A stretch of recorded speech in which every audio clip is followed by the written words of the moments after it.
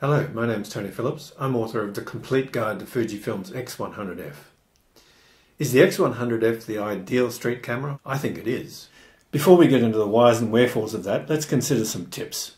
Then we'll dive into my thinking on why this is such a great street camera, and finish with my thoughts on the all-out best feature of Fujifilm's X100F. In my book on the X100F, there are over 400 tips and tweaks that you can apply to your camera. Let's just have a look at a couple of them. If you use Auto ISO, then here's a tip for quickly switching between your 3 Auto ISO presets. I assign Auto ISO to the left arrow key as a function button, and by doing this I can press the left arrow key, jump into the Auto ISO selections, up or down to the one which I want, and then press the left arrow key again, and it's done. By using almost any other function button on the camera, what happens is that you can go into the functions, scroll up and down using the arrow keys, and then if you press the button, it actually dives you deeper into the settings which belong to each of those presets. So I assign Auto ISO setting to the left arrow key, up or down, and then left arrow key, and I'm out again. The ISO dial on the X100F is the same as the ISO dial on the X Pro. In order to use it, you lift and rotate. Some people find this a little bit hard to use, and Fujifilm have built in a soft switching ISO method in this camera. In order to use it, you need to go to the button dial settings and select ISO dial setting A. If you switch it to command, now you leave the ISO dial on A, and the front dial provides you with ISO adjustments. You can select all ISO settings, including your 3 Auto ISO presets. There's something a little bit frustrating in this method for me because the Auto ISO presets are here, and if you dial slightly off them, then you're at 51,200. I've never really wanted to go from an Auto ISO preset to 51,200 ISO. I usually want to select amongst the lower ranges. So I would have preferred to see the Auto ISO presets start and then go into the lower ISO ranges. Now if you have your exposure compensation dial on C, the front dial adjusts exposure compensation, and you can see this in the left gauge and in the change of exposure on the screen. If you're using both the soft switching ISO method and the exposure compensation dial on C, then you switch between these by pressing the front dial inwards. Let's switch it up now and talk about something mechanical. I use what's called a soft shutter release button on my camera. I do this so that I can hold the camera close in my hand like this and rest the pad of my finger on the shutter release button, rather than using the tip of my finger and losing some control over the camera. Soft shutter release buttons are quite cheap and you can find them on the internet. But one of the things that you might like to do is to buy some rubber O-rings. Now this is a typical O-ring that you can buy in an auto parts store. It's about a 3mm hole in the center and it's quite thick. This is the O-ring which I bought. It's slightly smaller in diameter in the center hole, but that's quite fine.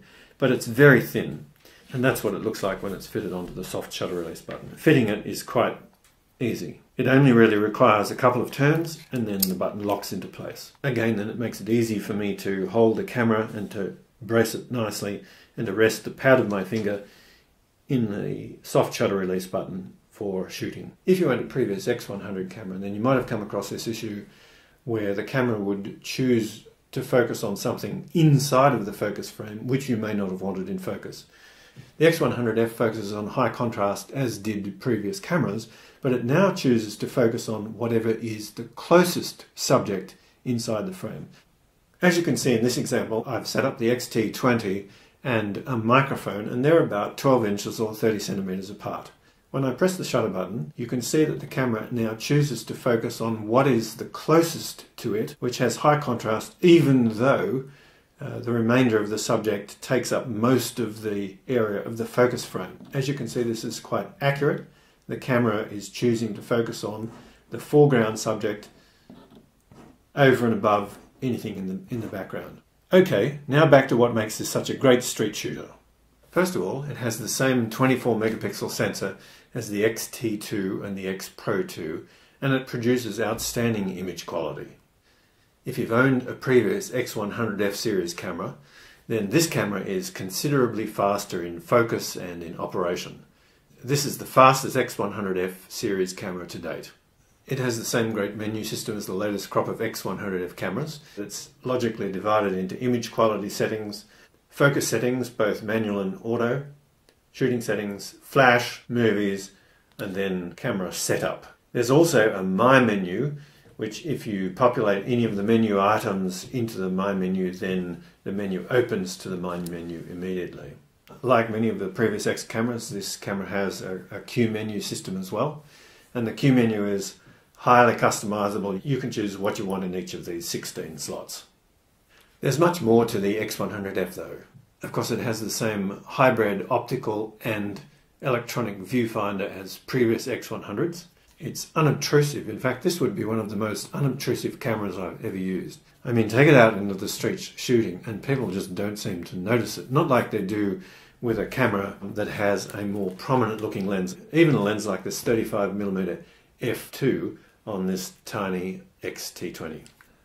My favourite feature of this camera is really the real high speed sync. Because the lens has a leaf shutter which will sync at a much higher speed than a traditional focal plane shutter, this camera can be used successfully with flash up to shutter speeds of 1/2000th of a second. Where it really excels is outside in broad sunlight, where you can both shoot at high shutter speeds to reduce ambient light, use the flash to lift your foreground subject, and if you like, you can turn on the camera's internal ND filter, which drops a glass ND filter over the lens, and shoot wide open at f2 in full sunlight. This is a fairly magical combination and allows you to do things that you just can't produce with other cameras. In fact, some of the images have an almost 3D quality about them, which makes them really kind of attractive and unique and different from what you can do with most stuff. If you shoot weddings and the like, then this is a feature which is perhaps worth investigating for the added benefit that it will bring to your photography. Well, that's it for now. These are the kind of insights you can find in my book. This is a printed copy of my XT2 book, and you can now obtain the X100F book in print on demand in either colour or black and white. You can also obtain it as a PDF from my website or freedmanarchives.com, and it also comes in Mobi and EPUB for electronic readers. Let me show you quickly the PDF version of the book. So this is the reading experience you get with a PDF book. It's fully hyperlinked. All the electronic forms are fully hyperlinked so that you can simply select something that you want to go further with and jump to that particular section. If you buy the book, I'm also offering a free 100+ page bonus book on Fujifilm lighting, including the use of umbrellas, softboxes, wireless flash and so forth. I hope you enjoyed this video. Thank you.